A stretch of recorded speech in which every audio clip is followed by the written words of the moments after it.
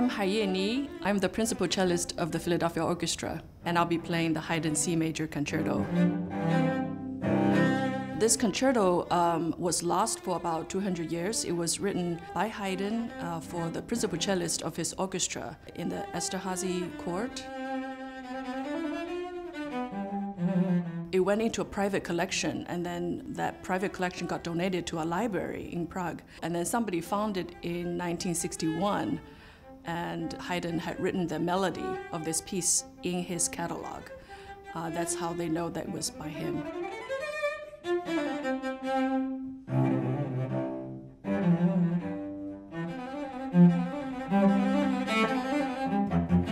I really look forward to playing the Haydn C Major Concerto in November. Hope you can come.